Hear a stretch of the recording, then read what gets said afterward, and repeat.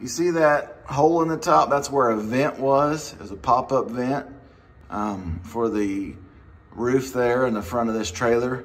I'm gonna be removing that, and what this is gonna do is I'm gonna cut that out, and I'm gonna actually put a fill plate in there. And this same type of deal can be used with any body work on here as far as replacing any metal. So a similar technique can be used to replace any metal. So let's get some measurements and see what we got.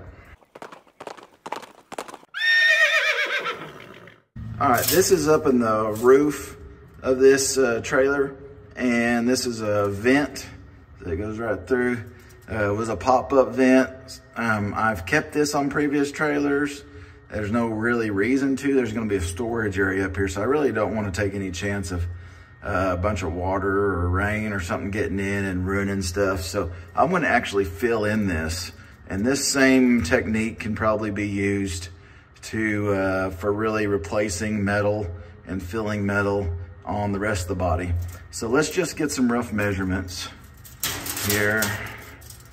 We're gonna say about a foot should get it. And then, it's hard to do this with one hand, but we're gonna say 9 inches ought to be enough. So I'm gonna go cut out some metal. It'll be 1 foot by 9 inches. And then I'll, cut this out to match, and then I'll tack it in.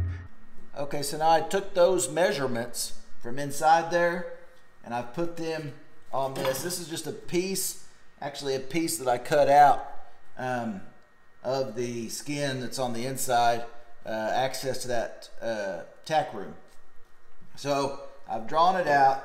You want to be sure, if you're going to get it square, that actually your diagonals match up. If you can see my chicken scratches here, the first rough end didn't go. So now if we look 15 1/8 by 15th and 1/8, so we're good to go.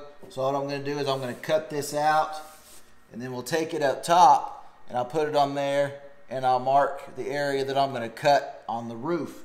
And what that'll do is then this plate will fit exactly in there. So really, as long as you've got an overlap of what you're going to need, then you're fine. But the main thing is we're going to cut this out of this scrap, take it up top, and then we're going to mark what we're going to cut out of the top to be sure this piece fits exactly in there, and then we'll weld it in.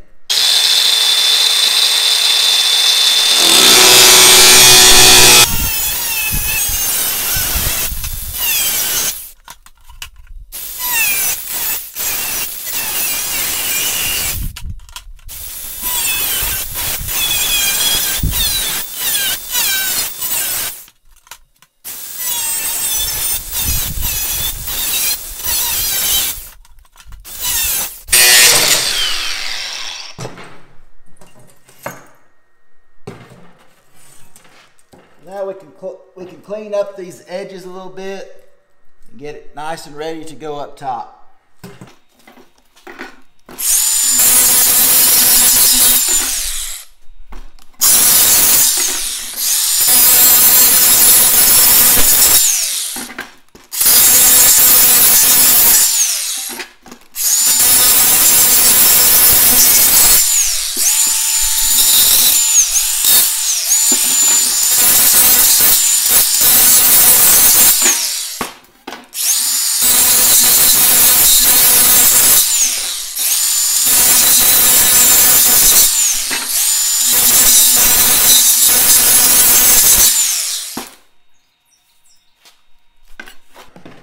All right, now I'll go up top and I'll use this as a template to mark out my hole. So I'll also probably write bottom, top. That way, in case this is not perfectly square or just a little bit off, whenever I go, now I'll clean this up, take all the paint off of it and mark it again. But that way I'll know what's the bottom and what's the top whenever I go to put it back in place after I've done my hole. So let's go mark this and cut a hole. All right, so now we're up top. This is that vent. And so this is our plate that we're going to use to replace it. It's the same thickness. That's something good. You want it to be about the same thickness and also be weldable. You know, anything thicker than about 14 gauge should be good for a wire welder like I use. So you want to be sure it's going to cover up this whole space. That's what we measured earlier. So I'm going to set it on there. Be sure that's covering everything that we want. All right. And then top, and I'm going to also mark this as forward. So now we just. Dry rough. This is just a template.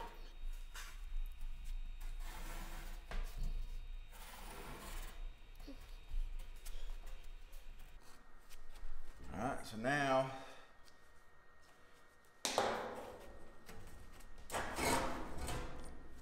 we know exactly the area to cut out for this plate to fit exactly in there. Okay, so I'll cut this out, and then I've got some magnets that will hold this up from the bottom and hold it right in place, and then I can tack it in. And that's the way we'll do that. So I'll show you how to do that here in just a minute. All right, so next I'm going to use my cutting blade. I'm going to cut out that square.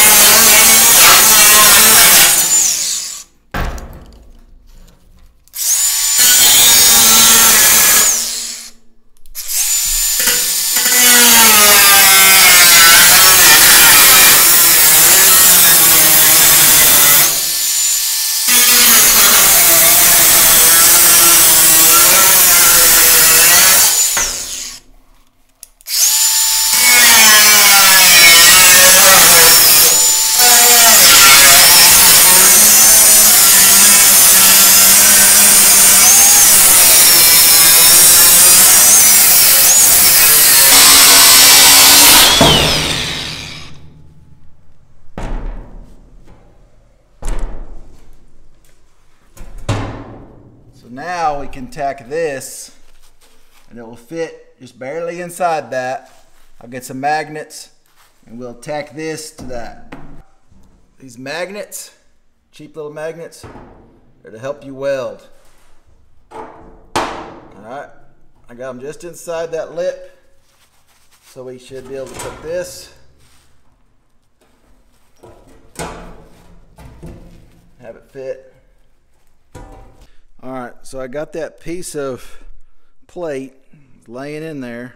I got it all cleaned up, got the paint off of it, and I'm going to be tacking it in. So when I tack it in, I'm going to be using, this is just a wire welder. It's a cheap one. You don't have to get fancy because you're not a professional welder. It's just got, you know, I'll break that little piece off, but it's a flux core wire welder. So what that means is it creates its own shielding gas when it burns. All right, you don't have to mess with gas bottles and all that stuff. And then it's good to get these welding gloves with the long cuffs on them, because sparks tend to get down your sleeves. All right, welding slag and everything tends to get down your sleeve. And then this is a auto darkening helmet. Auto darkening is the way to go. That way you don't got to flip it up, flip it down to see what you're doing. It just automatically, it's battery powered. It's got a solar panel right there. And what it'll do is, as soon as you strike an arc, within a fraction of a second, it goes dark, okay, and protects your eyes. So that's what I like to use. So what we're gonna do is we're gonna tack this. I've got magnets underneath holding this up. We'll tack this in place, and then we'll weld all the way around this so that this plate will be just like one solid piece of this roof. If you haven't learned how to weld, now's a great time to start. It's not hard and it's really fun, actually, and it's a great skill. Great skill to have. Okay?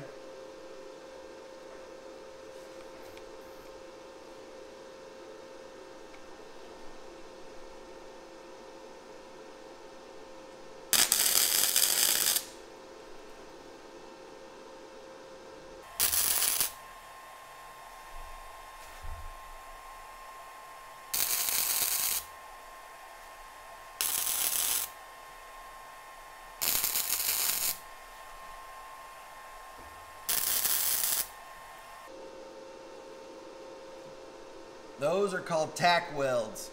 All I'm doing is tacking this into place. Now I can readjust my my magnets down here and get them over here and pop that up. So then I can put some more tacks in place, and then I can run a bead all the way around. A bead is just a solid weld. So like I said, you know, you can get a good welder, and you know, good welder, you can get all the equipment, you know, for just a few $100s or maybe even less, that'll let you be able to do this. You're not a professional welder, so what you don't got to worry about is running a bead and then never taking a grinder to it, right? The grinder is your friend when you're not a professional welder.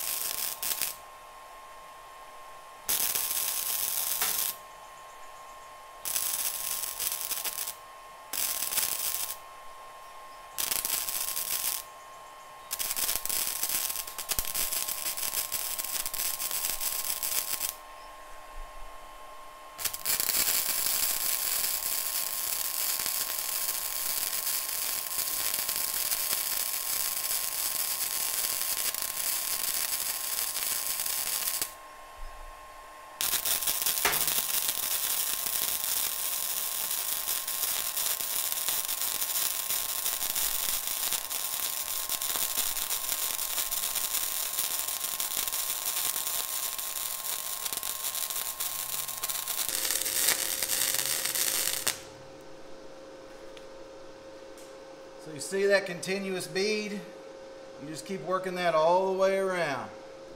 All right, it's going to be hard to fill this, but I'll get it filled. It'll just be a little bit more difficult to fill. It's no big deal.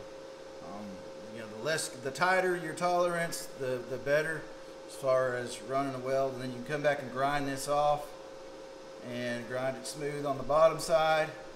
And then you've essentially got a new plate. I'll show you what it looks like when I'm done. Alright, so now that I've got all welded all the way around, there's a bead all the way around. So now I'm going to have to grind this down and clean it up. And I'll show you the finished product. Alright, so it's kind of hard to tell in the video. But basically this is flush, this is flush, this is flush, this is all flush. Alright, it's filled in, flush. I'm gonna grind a little bit more on it and get it all cleaned up a little bit better, but everything is flush now. Now it's ugly because it's metal without primer and paint, so it will look a lot better once all that's done and all the prep work's done. But anyway, that's essentially a big patch. So you could also apply this method if you had a big spot of rust or a big dent or something like that, that you just wanted to cut it out and then put a new piece in. you can use this same method to that. So that's just, I mean, that's how you do it. And like I said, you just work at it. And like I'll clean this up a little bit better, and I'll also clean it up on the inside. And it'll essentially, when it's done, you might be able to barely tell there was something done here, but probably not. So anyway, that's how you do it. And so I hope this answers some of your questions about patchwork and such, and, you know, rust spots and all that. If it's so bad that it needs new metal, you can apply this same method to replace a new metal basically anywhere on your trailer. So hopefully this helps some people, and good luck and happy welding.